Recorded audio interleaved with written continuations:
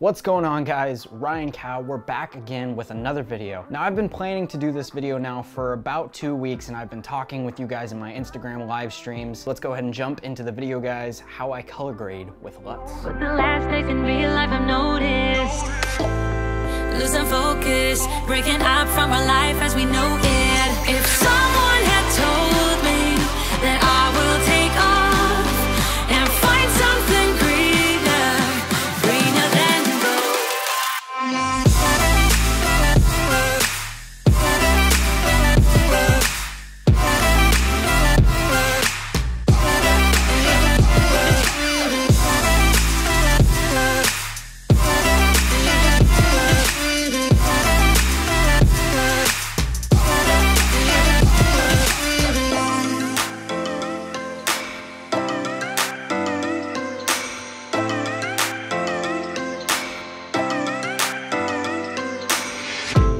I turn my head and hold it high, but it's making me shiver.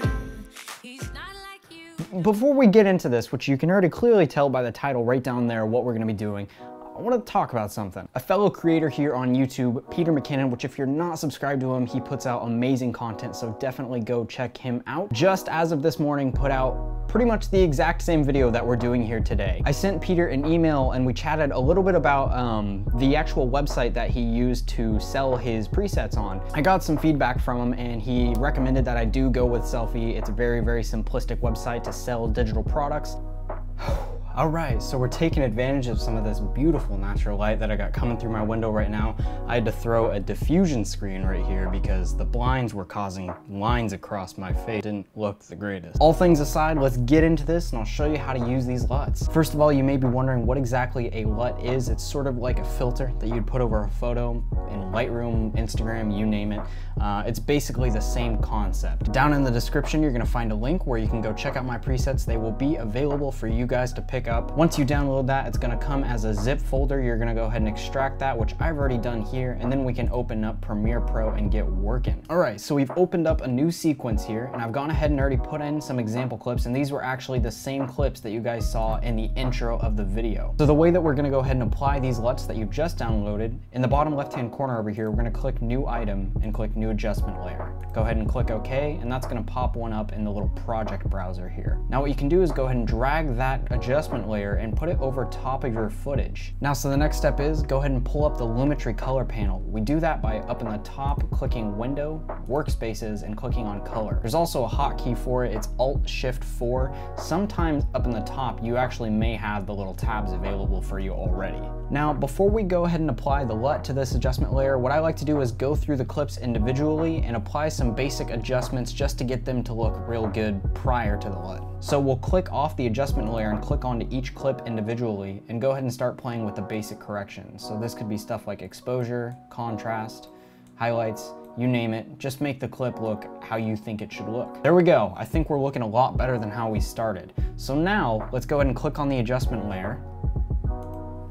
And up in the top, again, we're gonna click on Input LUT, click Browse, and then we're gonna go find them where we downloaded them. So for this particular one, we're gonna grab, how about Cinematic Warm? So right off the bat, way too strong. And I did this intentionally because a lot of people's footage is gonna kind of vary in terms of its characteristics right out of camera. And what I mean by that is like saturation, contrast, sharpness, etc. So the great thing about adjustment layers is you can go in the effects panel over in the left-hand side, make sure you turn off keyframes, and you can bring down the opacity of the layer, more or less like an adjustment of the strength of the LUT. So I'm thinking right around like maybe 62% looks pretty good. Let's actually fast forward to one of the other clips and see how it looks. Not too shabby. Now with each of these LUTs, some are gonna look better on certain types of footage than others, meaning certain types of lighting scenarios with bright sunlight or if it's kind of flat and dark. It's worth playing around with each one of these to really kind of see how it works with your footage. So let's go up top here and change it actually to, let's try the classic. The way I designed the classic was to be sort of a typical teal shadows, orange highlights, very traditional cinematic look. Again, let's play with the opacity just a little bit here to see what we can pull out. Don't want too much. That's looking pretty good. Let's move on to a different example of clips and try a handful more. Drag another adjustment layer out over top of some clips. So these are snow clips. Now right off the bat, they're kind of flat and boring. I developed a LUT particularly to give a very cold look, and this one is called Iced Out. So let's drop that on there. Right off the bat, looking pretty good. So you can see the before and after as I turn this track on and off, what it does. Starting with a fairly neutral clip that doesn't really portray any sort of emotion or mood toward the footage. But as we apply the iced out LUT, it immediately cools down, kind of drops the shadows, adds a blue tint to everything, makes it look a lot colder. It makes you feel like it's cold. Another one of my favorites that I've developed, I call Moody Blues.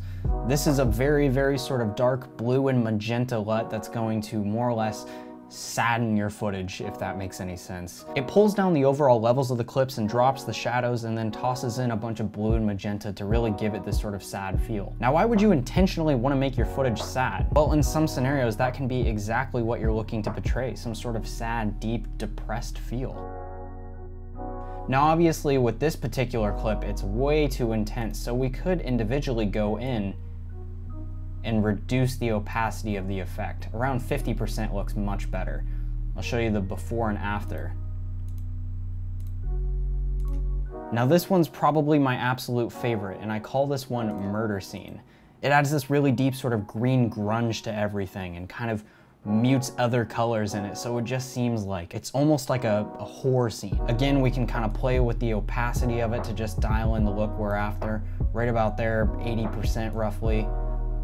Immediately takes it from kind of just plain and boring neutral parking garage to, wow, okay, somebody might have just died in here. Now again, guys, like I've said, some of these LUTs are gonna look better on certain types of footage than others. I highly suggest playing around with all of them, shoot a large variety of footage, and just go to town. Each of these LUTs is also gonna require a little bit of manipulation in order to really get it to look as it should on your clips. It's never really gonna work as just a complete drag and drop, and that shouldn't be an expectation that you have when it comes to creating photo and video.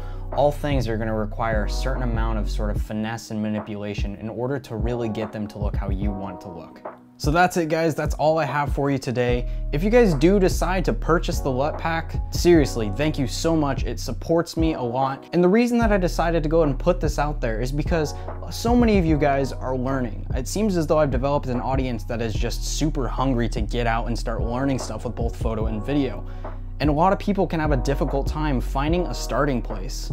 So a pack like this is gonna give you guys a nice little platform to get started and get moving and get some ideas flowing into your head so you can really just start grinding and creating. That being said, I'm gonna go ahead and end the video here, guys. Thank you so much for watching. I appreciate the support. Thumbs up, subscribe if you haven't already,